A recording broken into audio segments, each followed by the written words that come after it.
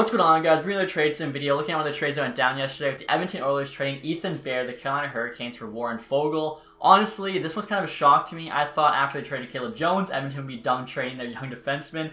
Apparently not, though. So, taking a look here at Foegele on the Carolina Hurricanes, you can see he's 24 years old, 81 overall, medium toxic potential, making $2 million. I believe his contract is up, though, so Edmonton will have to re-sign him. He was a third-round pick back in 2014. They have him listed as a power forward.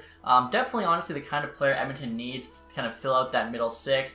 They need some more depth behind McDavid. Draisaitl, Hyman helps them out. Foegele definitely will help them out. I know I've seen Carolina play once live, and I think Foegele, no lie, was the player that stood out the most for me. Like, he was all over the ice, just buzzing around. So, I think he will be a good player for them. The thing is, they paid way too high of a price to get him in Ethan Bear. The reason being, Ethan Bear is a young top four defenseman, and I don't think there's anything in the NHL that has more value than young top four defensemen, aside from franchise centers like McDavid, Matthews, McKinnon, etc. You can see Bear, the Carolina Hurricanes want $23.82.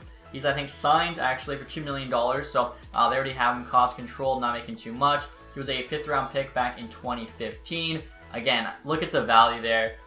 Bear is what? At least double, maybe triple the value of Foegele. Now, I do understand a little from Edmonton's perspective. They just traded for Duncan Keith. They're bringing back Tyson Barrie. They signed Cody Ceci after this trade, I think, which, I don't know. I feel like Bear's better than Cody Ceci. They probably see some of their other young defensemen making the team, like Evan Bouchard, maybe Philip Broberg, but still, if you're dead set on making this trade, I think, you know, they should have gotten back at least Foegele and a third, in which case, you kind of supplement the trade you made with Duncan Keith, Caleb Jones in the third. It's only Caleb Jones at that point.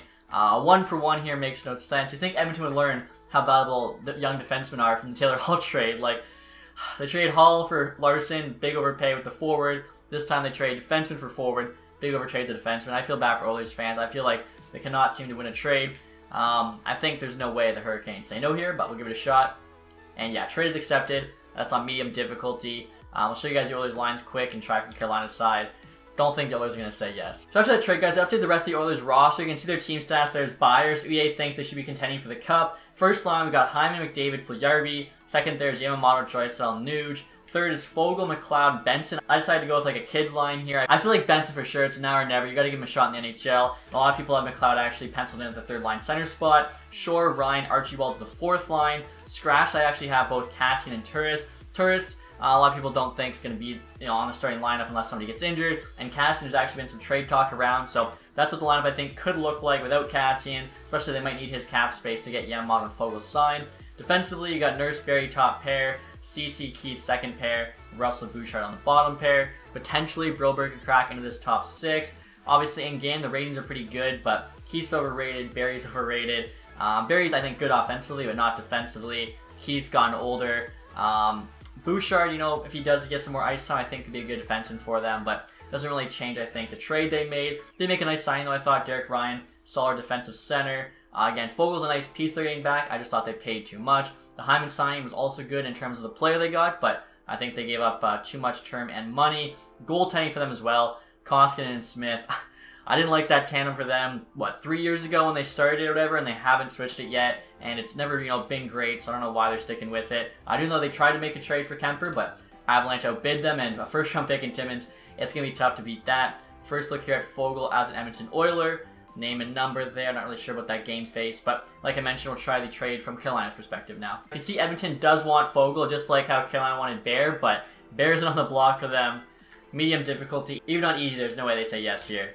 And yeah, trade's rejected. So just like in real life, everyone felt Carolina won the trade. EA feels the same way. Again, a young top four defenseman, you need to be getting a better return than Ken Holland did here. But Foegele, at least the good news is like he is still young too. Shifted their team well, just wasn't enough. And so after the trade, guys, an update in their roster. The Carolina Hurricanes have a buyer team stash just like the Oilers. Give you a look at the lines next here. Svechnikov, Aho, Teravainen, still a sick first line. They got Nietzsche, Trocheck, and Niederreiter on the second. So overall a good top six. McGinn, I've got third line left wing, playing with Stahl and Fast. Then I have Levo, Lorenz, and Martinuk on the fourth line, so not bad forwards. Defensively, obviously losing Hamilton was a big hit for them. Still have Slav and Pesci on the top pair, Bear and Shea on the second pair, and then Cole and D'Angelo on the bottom pair. Scratching, I actually have Jake Gardner, who's higher rated than, I think, a few of those guys, Bear, D'Angelo, and Cole, but he did go on waivers this year. Probably he's like the seventh guy who'll fill in if someone gets injured.